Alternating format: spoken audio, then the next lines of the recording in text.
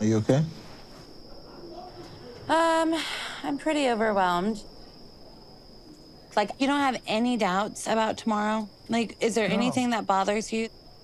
If I wasn't gonna marry you, if I wasn't ready enough to marry, I don't need 10 months, I don't need 90 days. Like, Mm-hmm. we were together in China, we separated, and I still came back for you. That should mean a lot. Yeah. I mean, it means a lot, but all these things are just coming out of the woodwork. And I'm like, where are they coming from? Like, knowing that deep down you want to move to Ohio, like, I need to know these things. And I don't want to, like, find out a year after marrying you. Like, what do you mean by still finding more about me? Like, do you feel like I'm here because of a certain benefits or what?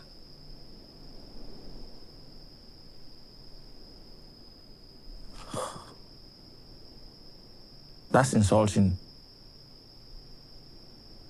I've been waiting for a long time to get to this point. I mean, the point where we get married. Yeah, it's not been an easy journey. I mean, I've tried everything I can just to let her know that, okay, I'm yours and I love you and I want you. But, man, I'm not seeing myself taking the anymore. So, there's something I want you to know, all right? I left everything back home in Cameroon to be here just so we can be happy together. I've left friend, family. I fought to be here. And you still doubt me? Kobe? Listen, how does that really happen? You're getting married to somebody you don't fully trust. Does that make sense? I don't know what to say right now, all right?